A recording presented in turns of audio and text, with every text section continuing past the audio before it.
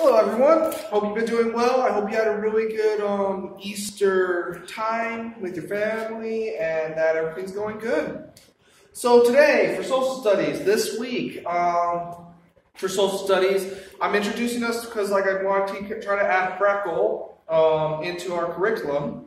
So because of that, they have a special section on the Declaration of Independence. We have a little section here in the book, so I thought I'd go over the section in the book first, just to give you a platform for it.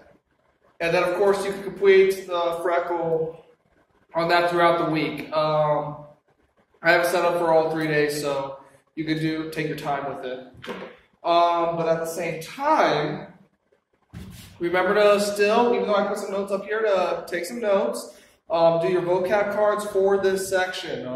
You have to do some vocab cards for this section. Looks like it's on independence, declaration, rights, and treason. So only 4. Not that bad. Now, the Declaration of Independence. We have to also remember how we got here. In the previous chapter, we see how the country's been getting ready to fight Britain, and then they finally do start the battles in Lexington and Concord. We see how the British win overall, those early battles, but the Patriots, because they're no longer colonists at this time, they're declaring themselves patriots at this time, we see that they are scrappy. They're able to fight. They take out a decent amount of the troops right away. This shows the British that, holy cow, these guys can fight. We got to get more ready. And that shows the Patriots here that, okay, we can't fight, but we're still not in the best shape for this. And that's what leads us to these independence steps toward the Declaration of Independence. We see that they're starting to be like, okay. Sorry, excuse me, mucus.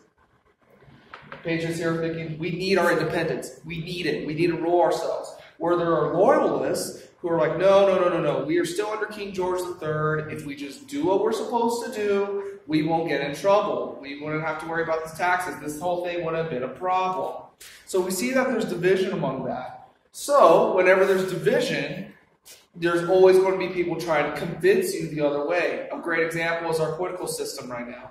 You'll have, for example, with the whole coronavirus, there's Republicans who are going to use this pandemic to their side, and there are Democrats who are going to use this pandemic to their side. It's how it works, that people are going to try to get their way with certain things.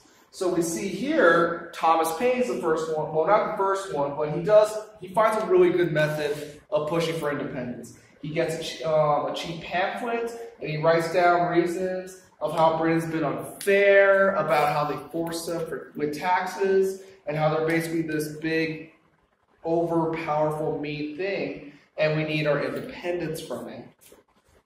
And this is great because with not much money, it's cheap, it's able to get around easy because it's a little pamphlet. People are able to read it, it's easy to understand, it's easy for them to be like, oh, okay, I can go for this independence idea. That's not a bad idea. So then we also see how this eventually gets into Congress. So remember, they've already had 2 meetings with Congress, and now they're meeting more now. And they decided, okay, independence is necessary. We're mostly agreed on that. Independence is necessary. But could we actually beat Britain? They are already strong. They're getting stronger because they saw we can fight. Are we actually able to take them on? This is the question. It'd be one of those things like, for me, it's like, okay, you know what? I think I could see myself, becoming like Mr. Allison's the 8th grade teacher. I could see that. That's possible. But am I really strong enough to beat him? He has all this experience. Can I out-knowledge him? It's things like that. They want it. They know it's time, but can they actually do it? And for the record, I'm not after Mr. Allison's job. Mr. Allison's doing an amazing job. You guys will be very blessed to have him next year if or when you come back. Well, if you come back next year for the school year to St. Charles, and if you are coming back, so when. All right. You get to the Declaration of Independence then. Thomas Jefferson is the main writer, but there were 4 other writers there. And he basically writes down how they declare that they have certain rights. Those rights are like to live free, right to be free, or seek happiness. The full-on quote, which is quoted a lot by historians and, political people. We hold these truths to be self-evident, that all men are created equal, that they are endowed by their Creator with certain unalienable rights, that among these are life, liberty, and the pursuit of happiness.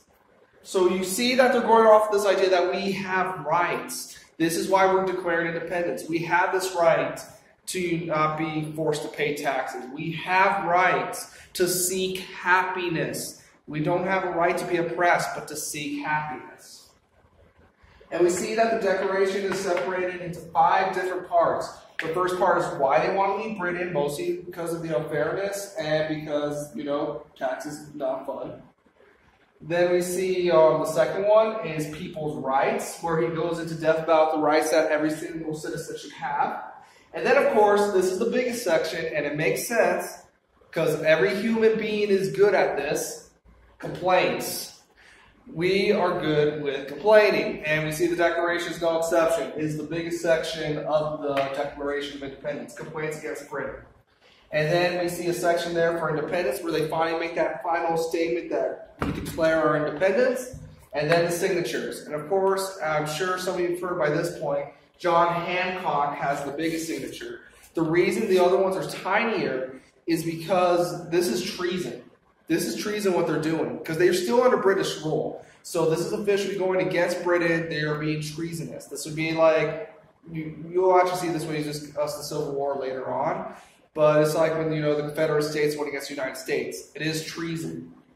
So a lot of them are like, okay, if I write small, it shows I supported this, but, you can't hurt me. John Hancock's like, I agree to this, I'm doing this. So wrote a nice giant signature. And then, just so you all can see for perspective as well, you'll see this in your books. Fat here, hang on, sorry about that. It's sort of dark in here. Let's get the lights on, maybe that'll help. Yeah, it helps. So you can see section 1's only that little bit. Section 2 goes there, that's a decent size. Look how big section 3 is. All the complaints they have against Britain. Part 4 is, parkour. No, I'm just messing. They do sound similar, though. Part 4, you see, is just a little bit, which is declaring their independence. And then, of course, Part 5 is the actual full-on signature. Well, signatures.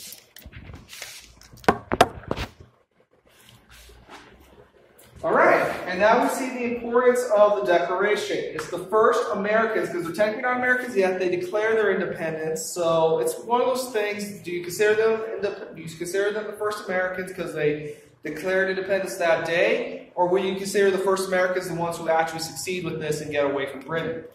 Then, but regardless, it's the first Americans to choose to rule for themselves. And then, later on, you'll see this gives us the motivation we need to get equality for everyone. Because you have to remember, when this was made, they were just thinking about just the men at this point, white men who own property. Then it became white men in general. Then, of course, we got to every race, women as well. So you see that we do, because that they say this is supposed to be made equal and we all have equal rights, this would be used for that. So good luck with your assignment on Freckle. Let me know if you have any questions. Hope you all have a great day.